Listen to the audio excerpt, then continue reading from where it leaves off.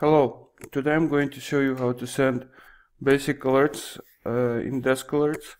So the first one is Popup alert. So I'm going to enter a title.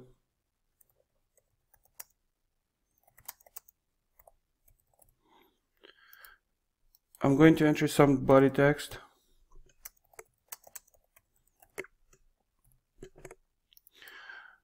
And I'm going to make it some changes to the settings of the alert. I'm not going to schedule it. I'm gonna make it 500 to 400 pixels. I don't have an email here, so I'm not going to choose this, and I'm gonna send it to all devices. And I'm going to make it red. So here you can enter all kinds of functionality. So you can make it bold, italic, underline. You can even enter some HTML code. So this is a basic pop-up alert. So let's just click Save and Next. I'm going to look for myself.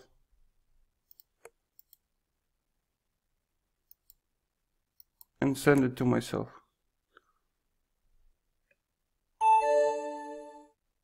Okay, here it is. So it has an acknowledgement here. I'm going to click OK. So that's how the basic pop-up alert works. So we're going to create a ticker, which is also a pretty basic type of alert here. So I'm going to enter some text, body text here. Please note that if you're inserting pictures into a ticker, they will get cut. So just keep that in mind. I'm not going to change anything here.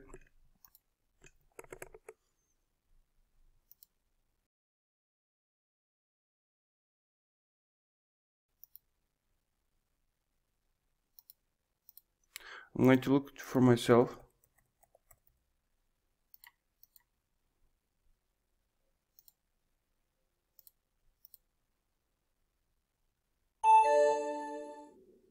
And here it is.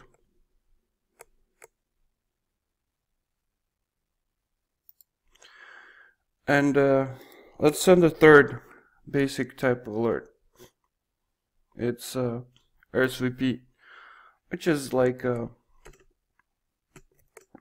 pop-up alert only with the survey functionality.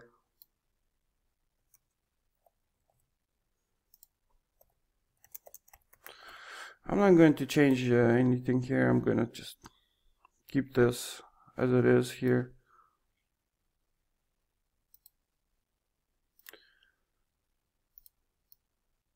So you can add as many questions as you want, but only when you're using surveys here you can only use 2 questions. Right, let's send it. Again, I'm going to choose only myself.